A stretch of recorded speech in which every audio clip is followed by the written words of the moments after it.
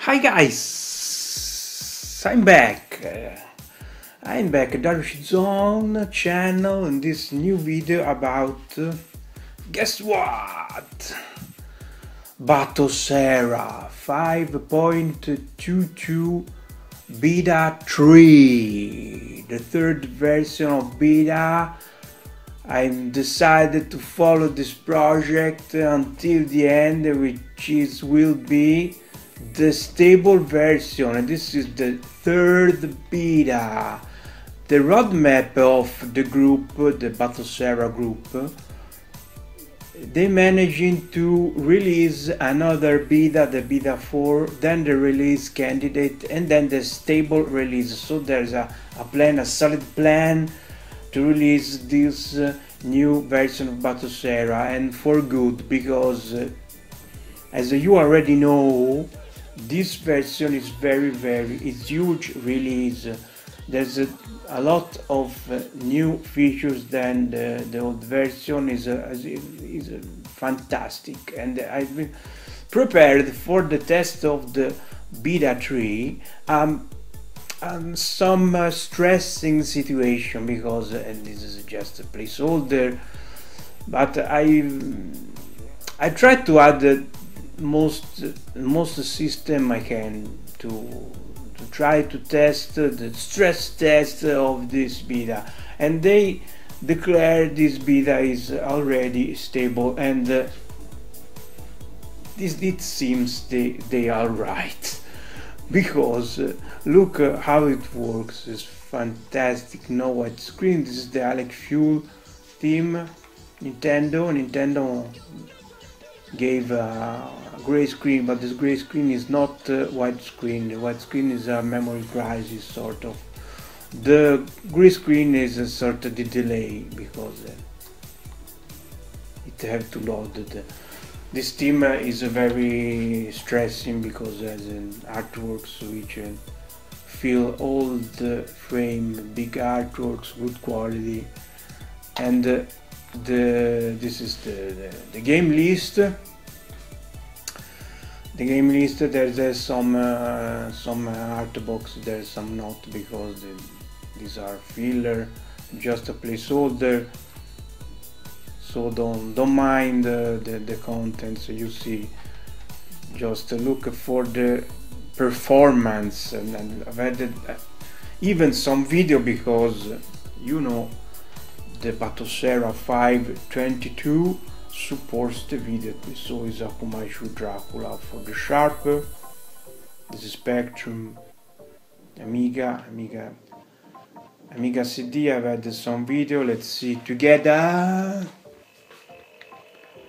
Prehistoric.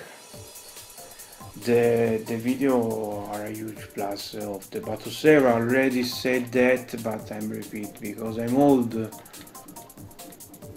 Okay, this team has a good artworks and video. They are big, so they're very spectacular. This is Amstrad.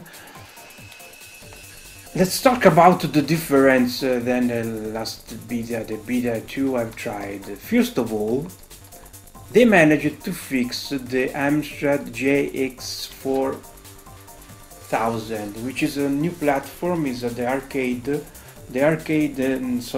console version of the Amstrad CPC.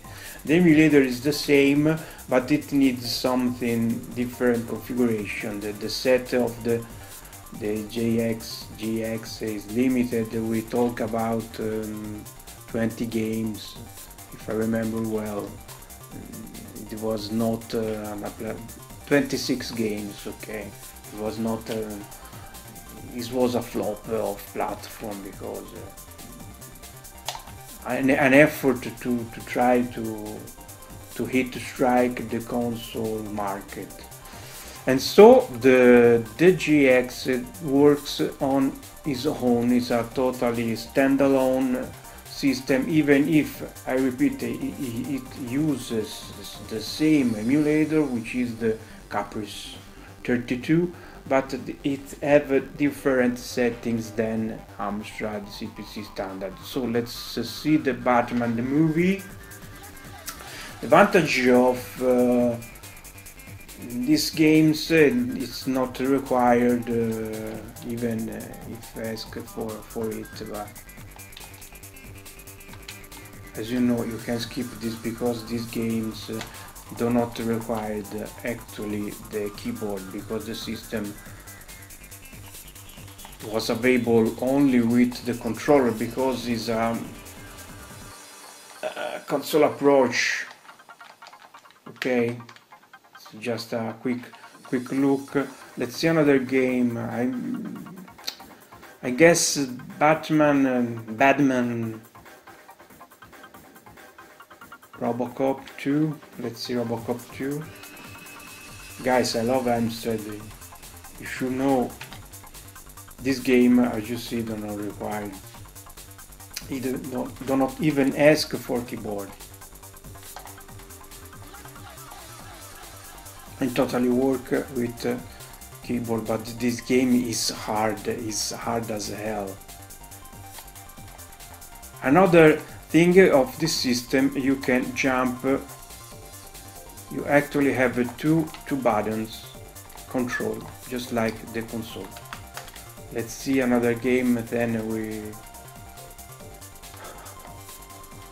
How the hell I love Amstrad console. I was waiting for that. This is the first... I'm sorry. This is the first front end which supports perfect GX4000. Rescue all hostages. This system will be supported even off Recalbox if my knowledge is right, but for the moment is not. Okay. Let's look another. To be honest, there's not so difference apart this properly set Amstrad GX. The feature is more or less the same, because maybe there will be new things of the stable version, but I doubt that, because the changelog seems very clear. The features and the new stuff is already huge. There's the video snaps, there's the overlays you can set directly from the menu. It's more similar to RetroPie than Recalbox, but still a Recalbox base, so it's fast, is simple to use, is plug and play, is very viable for the casual player which is not so interested on settings but they want to play. Okay, and let's try one of my most preferred themes. I like two. It's called a Fundamental, and you can download this theme from their repository.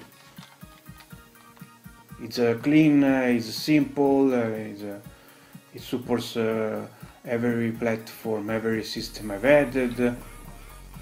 It's very good. This is in television, MAME. Let's see some video snaps. Nintendo, Engine, Doom, PSP, PlayStation, Televius, KBM, Sega, Super Nintendo, Supergraph, Back, Windows 1, Sharp. I can see it.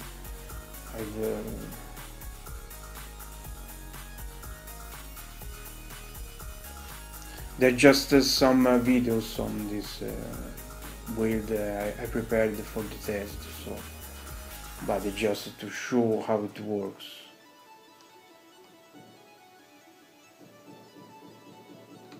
This is Amiga. Yes, this team is good, and Amiga, I already know they updated to the last version of Amiberry emulator, which is the 225 if I'm not wrong, but remember to add the properly kick rooms, otherwise it will not work. Atari, let's see the speed. There's some seconds delay, but nothing serious. Every game has the overlays set but from the system, but you can select the overlays you want from decoration options, so there's not need to enter into RetroArch, but the bezels set by BATOCERA are very interesting because they are very vintage, very old school, very CRT type effect. It also have the curved overlay. You can see it's curved to mimic the CRT type screen edges, curved edges. Okay. So this is the beta 3 of BATOCERA 522. It's stable, it's great. The things I don't like at the moment are the same. There's only one thing, well, two things, I don't like so much. The first you should know is the Commodore 64, which still uses the Vice emulator and not the Libretto version of Vice. I will not find. Here it is. It still uses the non-Libretto version of Vice, and I don't like so much. The Libretto version is much better to me because it's very controller friendly and every game works. Some people prefer the standard versions. Also, question of taste is they are both a great emulator, but I still prefer the Libretto version, as is not I think is not is intentional. Recalbox also uses the Libretto version of Vice and not the standard version. There's be a reason for that. The second thing I don't like so much, it still lacks the Daphne system. Daphne is good, it runs well on both the RetroPie and the Recalbox. The Recalbox version of Daphne is fantastic. So I don't see so much reasons to not add the Daphne emulator. Excluded those two things, I'm very super excited by this project. I will keep follow development and next beta. For now, we have a very fantastic, promising base. So I've been said, thanks for watching. Don't forget to subscribe to the channel, and we catch up on the next one. Bye bye.